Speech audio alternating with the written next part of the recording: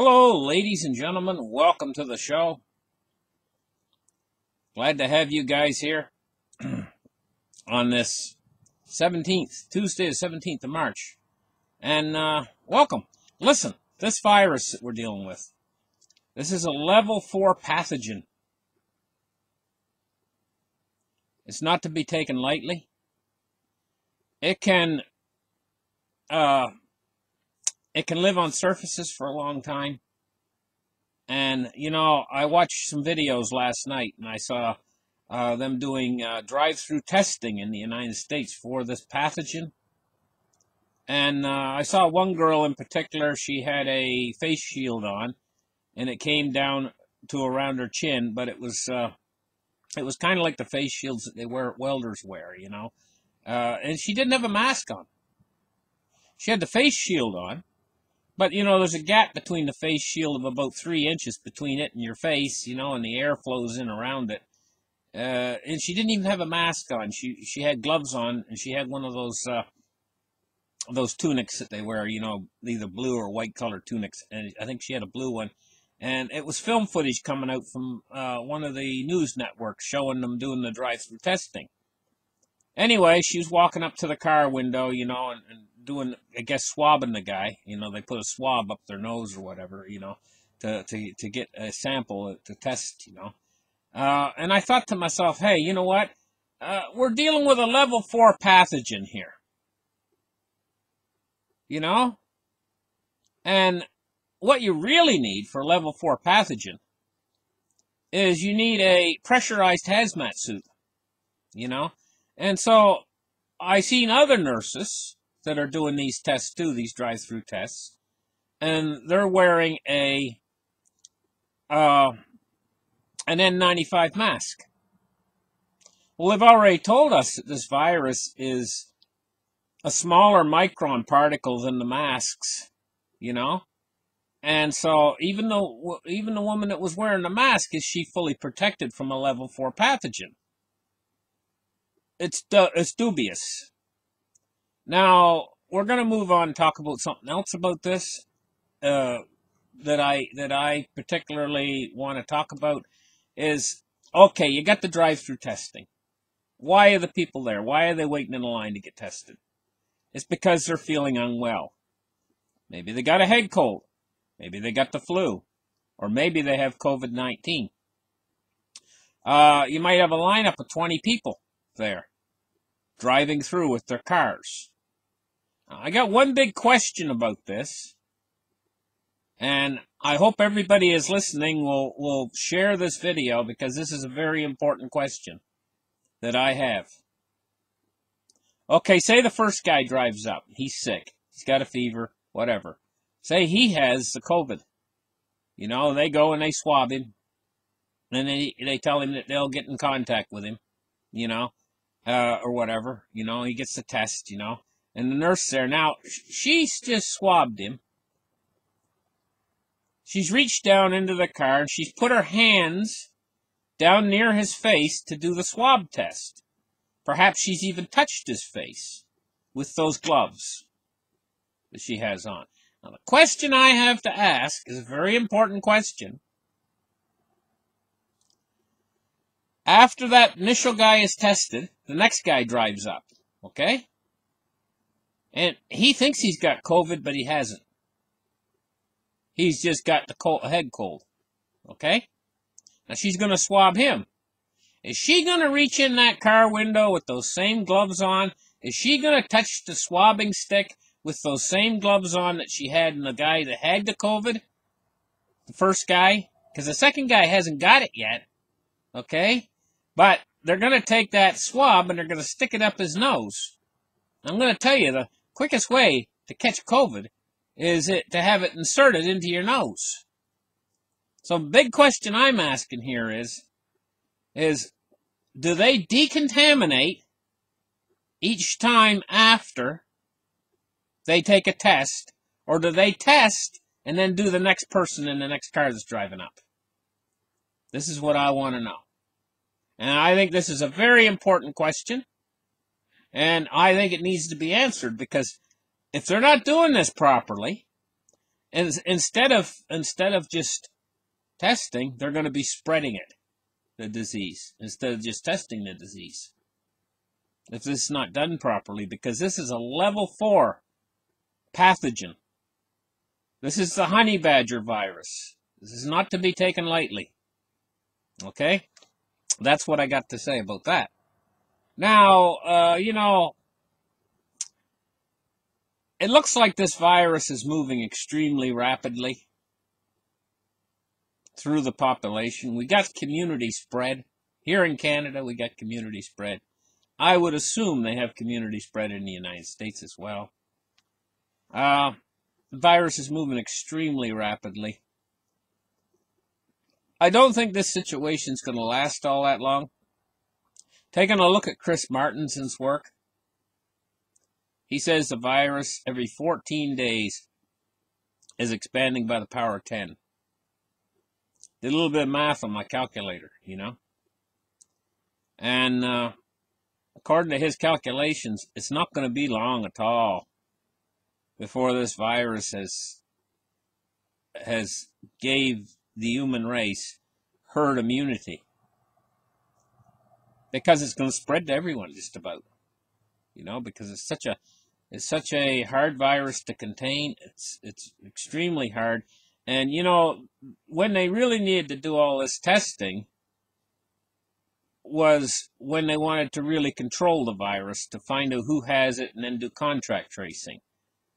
It's always like the virus is a little bit ahead of them. Now at this point, probably would be a better thing to switch over to damage control, because you're getting long in the tooth in the testing side of the whole thing. I mean, if everybody in the country's got it, what's the point of testing? You know what I mean? So at that point, you got to do damage control, because this thing, the reason why it spreads so fast is very simple. It's called asymptomatic carriers. And you also have asymptomatic spreaders. Now, most of the people that are asymptomatic are not as contagious as the people that are showing symptoms, you know.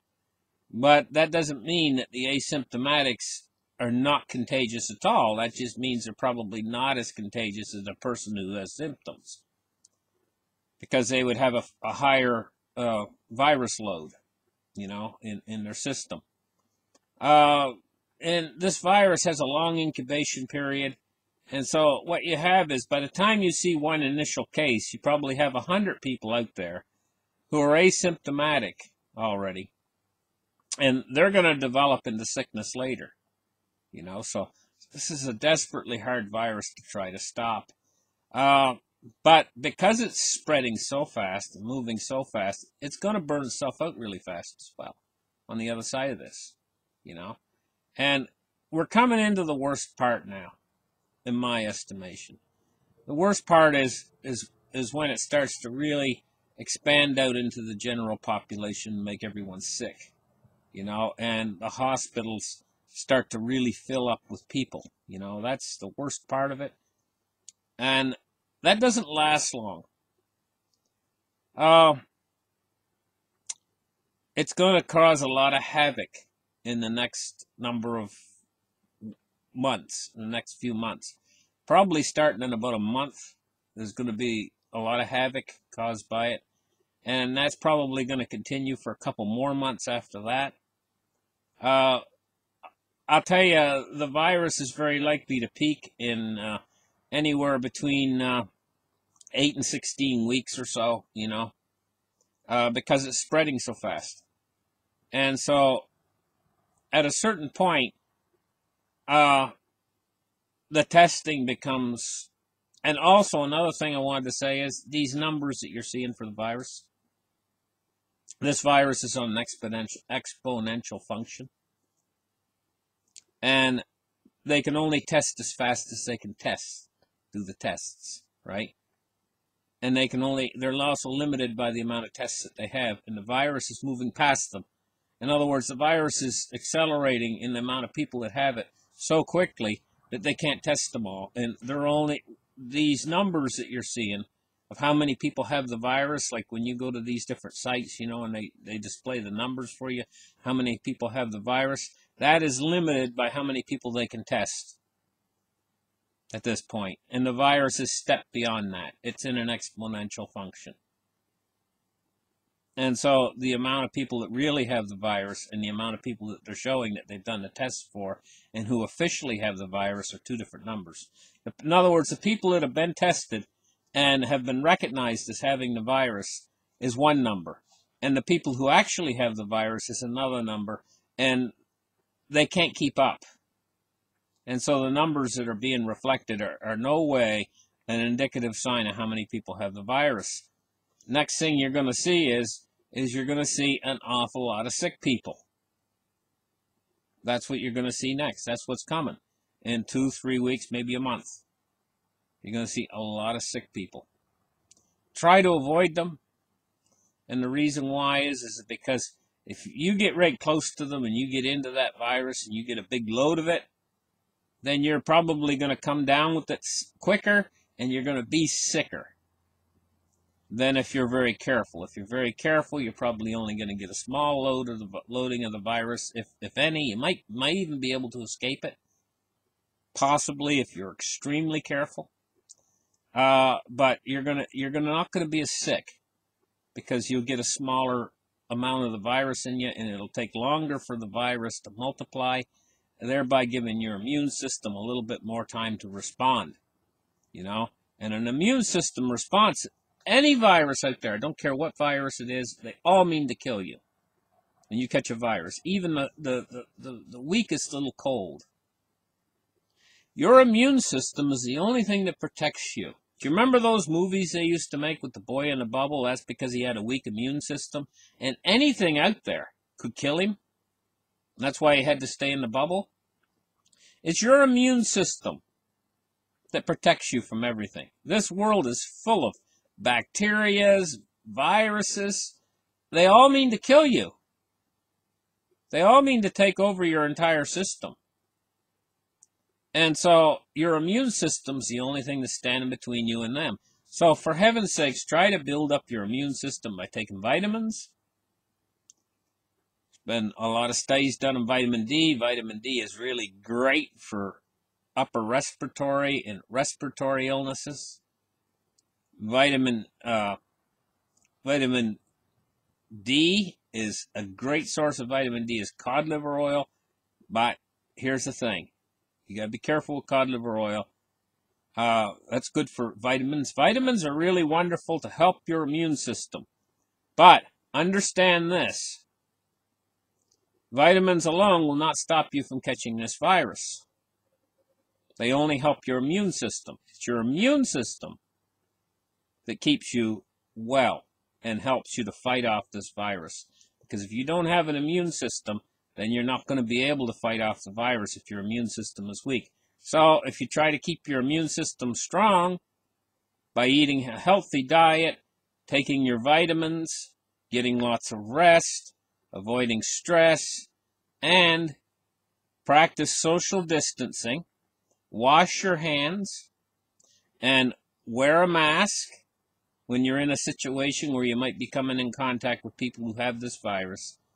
These are things you need to do on a personal level in order to help you stay well during this epidemic/pandemic. Thank you guys for listening. Like and subscribe. Stay tuned and give me a thumbs up, and we'll catch you guys in the next show. Bye-bye.